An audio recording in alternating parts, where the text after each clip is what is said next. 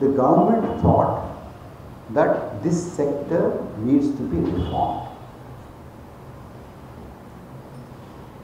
Whether the reforms are good or bad, what was proposed was good or bad is a debatable thing. There are people who say that is very good, there are people who say that is not good. I mean, that's a different thing. We can go into the merits or demerits of these things later in a different session.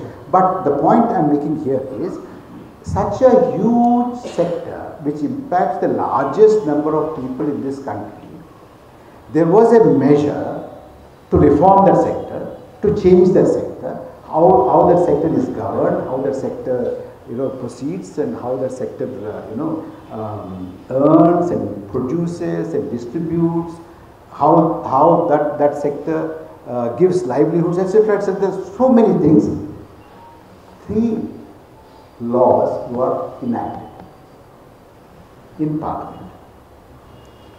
For such a huge, potentially impactful decision to enact 3 laws, there was hardly 5 minutes of discussion in our Lok Sabha and Rajya Sabha. That's one.